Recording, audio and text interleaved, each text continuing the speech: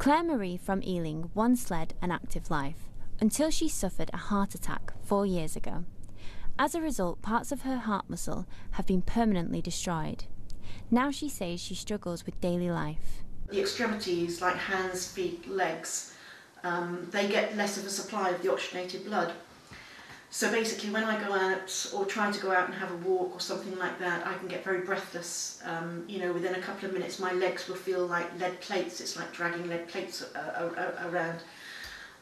It's just very, very difficult. It makes everyday things a real struggle. But it's now hoped Claire's quality of life could be improved thanks to a medical breakthrough by scientists at Imperial College London.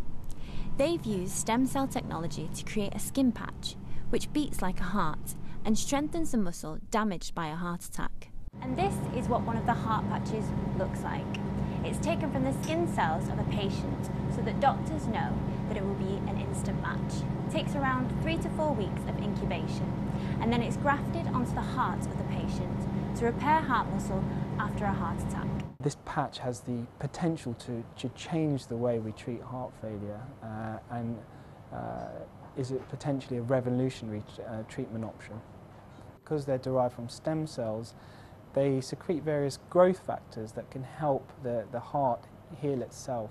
This pioneering discovery has been funded by the British Heart Foundation, who believe this will make a huge difference to heart attack survivors. When you have a heart attack, you lose really quite substantial amounts of muscle. You probably lose about 2 billion cells, and you're never going to recover unless we get that muscle back.